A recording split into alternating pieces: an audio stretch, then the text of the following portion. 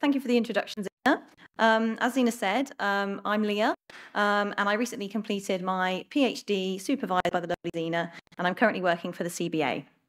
I'm really pleased that Zina and I put this session together because I'd really like to spend it reflecting on my own research and how it led me to where I am today and to the work that I'm doing with the CBA. But I will just preface that with the fact that I did actually put this presentation together in classic conference style very late last night. So if there's any errors on the screen, just ignore them.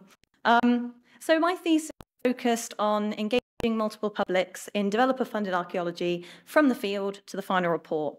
And I explored both post-excavation and on-site public engagement for my PhD.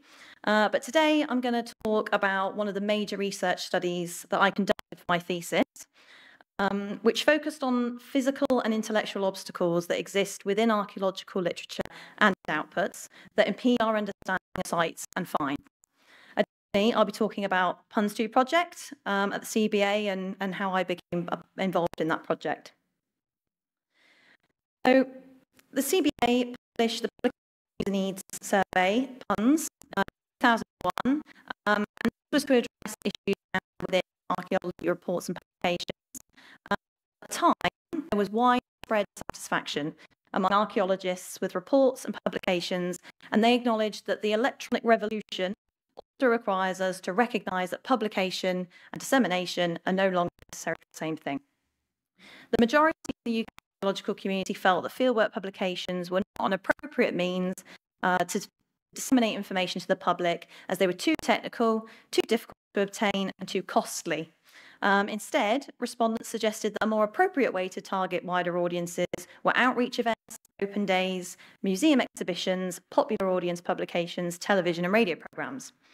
Well, it's been 25 years, almost 25 years, the original PUNS survey, and I've just done, sorry, let me go back. Yeah, almost 25 years since the original PUNS survey, and in that time, the world has changed a great deal. Our ability to access and engage with information has moved into a digital sphere that brings with it a lot of interesting and useful ways of reaching new audiences. There's also been a great deal of research into the problematic nature of grey literature reports and monographs that has demonstrated their potential for improving public understanding of archaeology in that time. However, a great deal of those studies, much like the original PUNS survey, focus on how, for goodness sake, I'm trying to scroll down on my notes, but I'm not quite sure how to do that. If there's anyone from tech to me.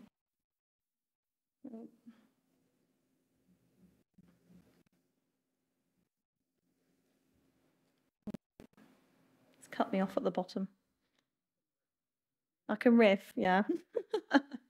I'll just start rapping.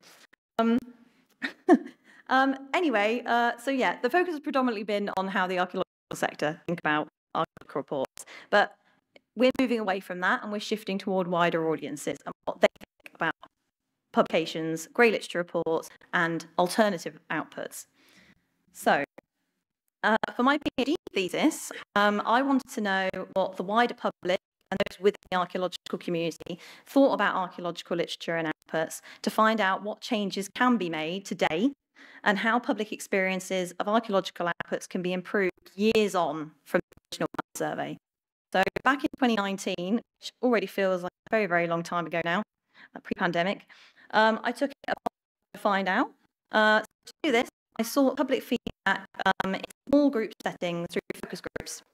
I had 11 focus groups, which were conducted with a total of 50 participants, and the groups chosen participation in the study fit into several categories. Public, background in archaeology whatever, archaeology undergraduate students, professional archaeologists, and volunteer archaeologists. So unlike the PUNS survey, I really wanted to target wider audiences who had no background in heritage or archaeology whatsoever. So I provided participants with grey literature report, formal publication, such as a monograph, and an archaeology comic strip, courtesy of John Swagger, who we're going to be hearing from soon, to look more at visual aspects of communicating archaeology. So the focus group questions explored several key themes, so being local and placemaking, perceived audiences versus actual readership, language and presentation barriers, cost and availability, authorial voice and representation, which Zena has covered fantastically, and finally, archaeological comic strips. So I'm going to cut to the chase, as the aim of the study was to ascertain whether improvements could be made to archaeological literature to improve public engagement with developer-funded archaeology in a post-excavation setting. And the study identified several methods for achieving this. One of the key questions I asked was whether participants knew where to find reports and publications, which seems like a really simple question, but it's a really important one. And as you can see, participants were mostly unaware of how to physically access resources.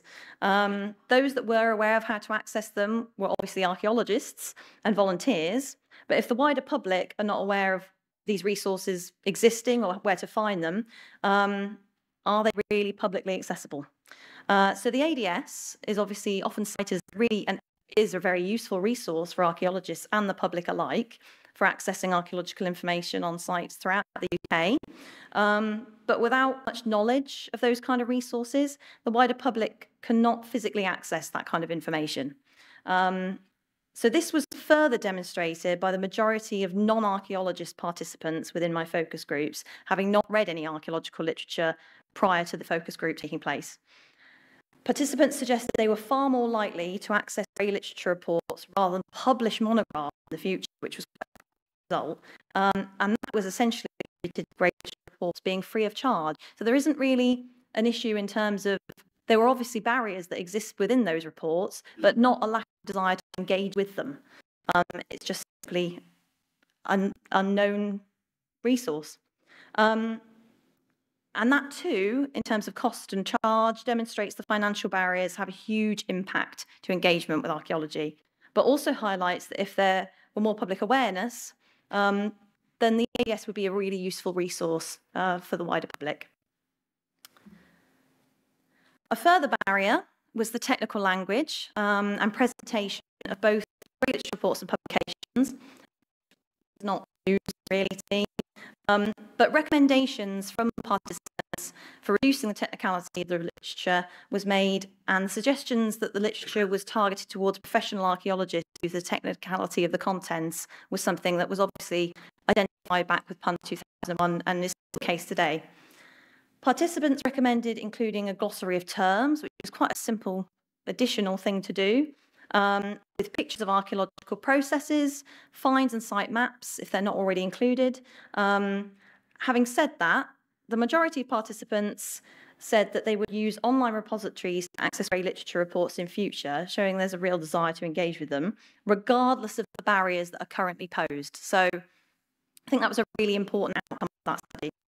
And as noted, one simple measure to improve engagement alone would be making the existence of these resources and open access materials more well known. When a participant was local to a site that they were provided material with or grew up nearby, the enjoyability of the report drastically improved, which I thought was really interesting. And that was largely attributed to possessing a local knowledge of the area that assisted them in visualizing the site. That was one of the key outcomes. So having a more in-depth knowledge of the landscape really helps to improve an understanding of the actual written material in front of them. But more could be done to improve understanding for non-local readers. And these reports clearly rely heavily on prior knowledge. The inclusion of pictures, site maps, glossary terms can really help to improve intellectual access, albeit not without an attempt to remove language barriers and other physical access barriers. I have actually got more notes on here, but I can't actually get to them. So I'm just going to skip over the things I already wrote down because I've forgotten. Anyway, this brings me to PUNS2. So in collaboration with MOLA and with funding support from Historic England as part of the 21st Century Challenges in Archaeology project, CBA have begun the Public User Needs Survey 2, which follows on from the previous PUNS survey in 2001. So in November of last year, I passed my PhD viva, yay me, And in the same week, I joined the CBA as their PUNS2 researcher. So pretty good time for me. As I just spent years doing my own mini kind of PUNS2 for my PhD and advocating for another. So here we are. It was kind of cosmic. So what's different this time, I hear you ask? Well, the original PUNS project explored the use of traditional archaeological outputs. So what we were talking about here, monographs, grey literature reports, and other formal publications, and focused on what the archaeological community really felt about them. But PUNS2 differs in two really important ways. PUNS2 will survey anyone and everybody. We don't simply want to know what just the archaeological sector thinks, and we want to reach and hear from a broad range of audiences, which would include people who may or may not be interested in archaeology whatsoever and may not even identify as a user or an engager of archaeology. So the purpose of this is to find out how we can improve all archaeological output, whether traditional or not, to reach new audiences and encourage more people to engage with archaeology.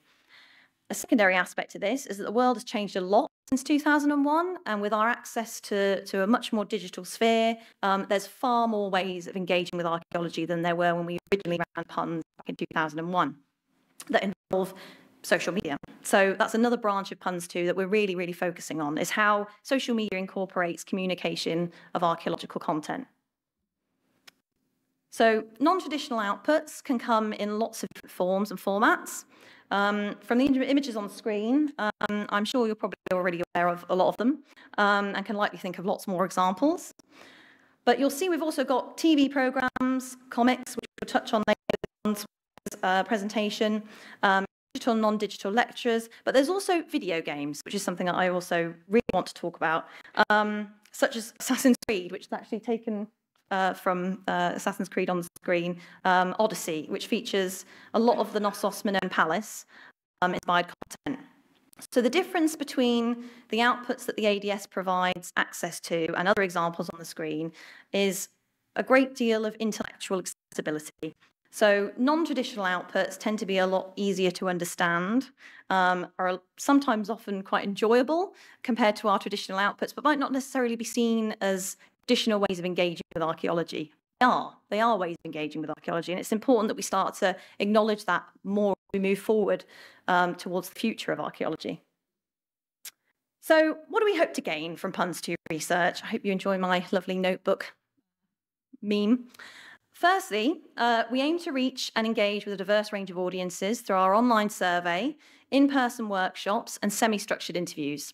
So the data that we gather from those activities is really going to help us to understand how we can reach people who haven't engaged with archaeology before, how we can improve archaeological content to make it physically and intellectually accessible for wider publics, and what people hope to actually gain from archaeological content. We need to start asking that question.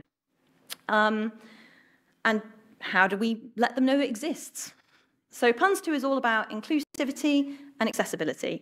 So we aim to help to provide practical guidance and recommendations for those who produce archaeological content and outputs so that archaeology can become more accessible to more people.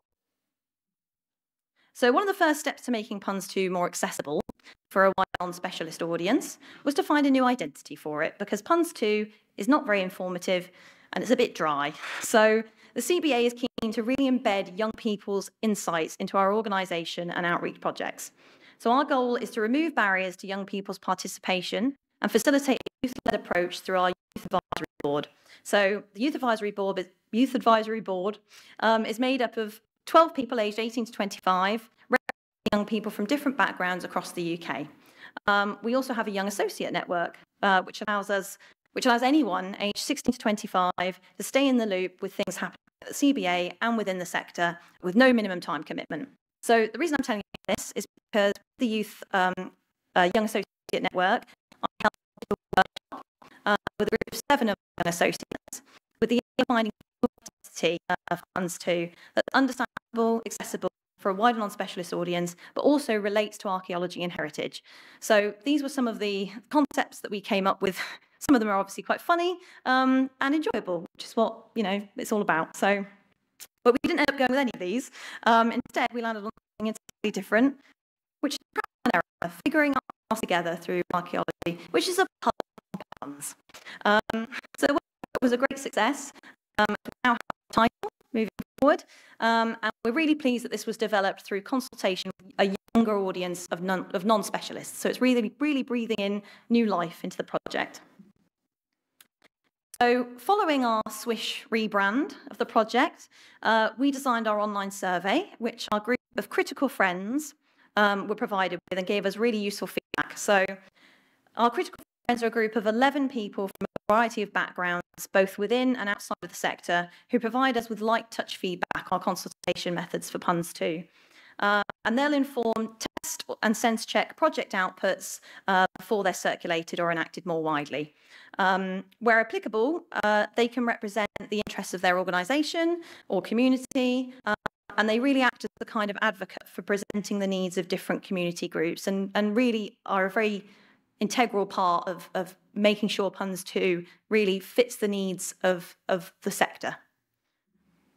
So that brings me to a very happy announcement that our survey, as of today, is now live. And I strongly recommend that you have your take part. So you can actually scan the QR code. I don't know if it will work from a distance, but you can give it a go on the screen. Or you can visit our CBA hall. About survey, its design, its accessibility. Please do leave comments in the section at the end of the survey, because we're keen to hear your thoughts. So this is just the first that we're taking as part of this project, and we've got lots more public feedback yet to come through our workshops and interviews. So if you'd like to keep updated about the project in any way, please do visit the CBA website and subscribe to our newsletter, or you can follow us on social media, or join the CBA as a member if you would like, which you can do from the hall. So thank you very much for listening. And me and Zena decided we'd probably take questions at the very end of the session, because I think that'd be a little bit easier. So yeah, thank you very much.